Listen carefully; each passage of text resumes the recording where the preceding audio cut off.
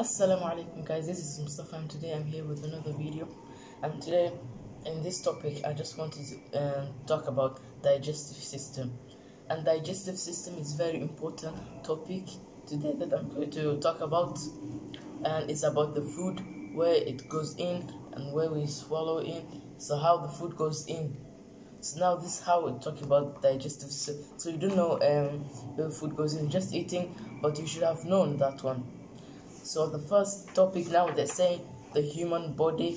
We have two types of human body. We have breathing system, we have digestive system. First of all, I want to talk about digestive system.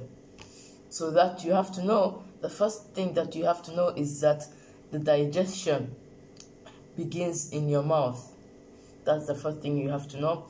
And we have another parts of the digestive system are called only alimentary canal, are the ones which goes in the food, which pass through. And some of the parts, it also produces the juice. So an example, we have, let me mention the parts of the digestive system. We have mouth, oesophagus, which also known as gullet or food pipe. We have also liver, we have also gallbladder, we have stomach, duodenum, we have small intestine, is also known as ileum, we have large intestine, is also known as colon, we have rectum, we have anus, and anus is the side where we also remove our food. So the digestion also ends in the anus.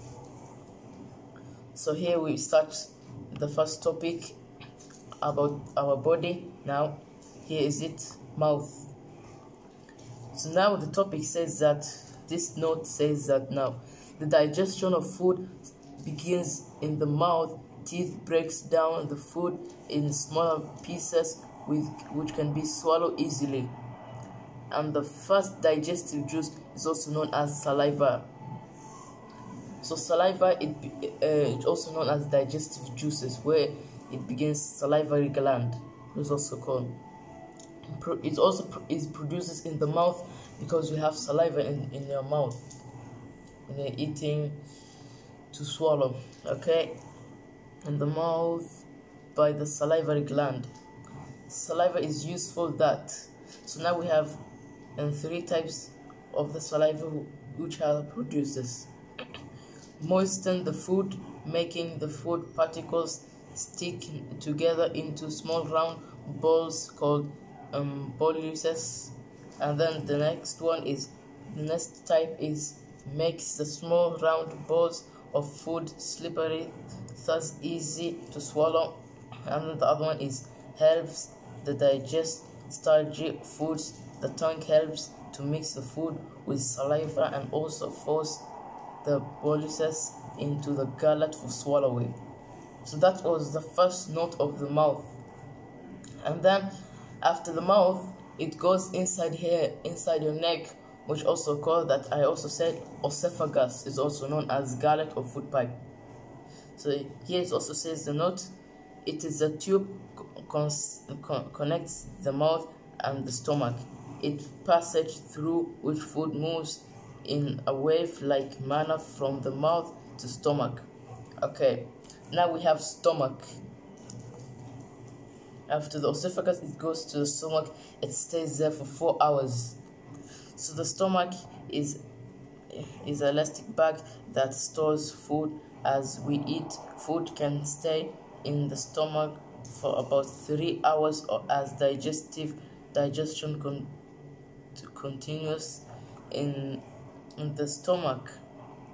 Food is further broken down with the help of digestive juice produced by the wall of the stomach. And then they forget to say small intestine. Now from the stomach, the food enters the upper side from small intestine called duodenum. It also produces, where it produces fats and oil called duodenum, before it proceeds in the final of lower parts of small intestine called ileum. Other digestive juice from the liver and the pancreas are added to food at the duodenum. This juice breaks down the food further into smaller particles. Liver produces bile juice stored in the gallbladder, while pancreas produces digestive juice in duodenum. Pancreas juice. The wall of small intestine produces intestinal juice, which completes food digestion. Okay, that's the end of it. We have large intestine. Large intestine is also known as colon. The undigested food of small intestine passes into large intestine, and it absorbs also waters into the blood at the large intestine.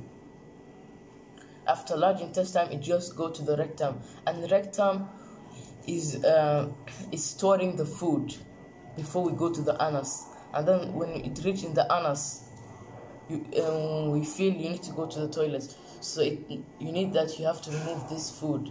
You just go to the toilet, you just remove your waste products. So we said the digestion begins in your mouth, ends in the anus. That's the first thing that I said, and I'm also repeating so that you don't forget. Okay, and there's some questions there.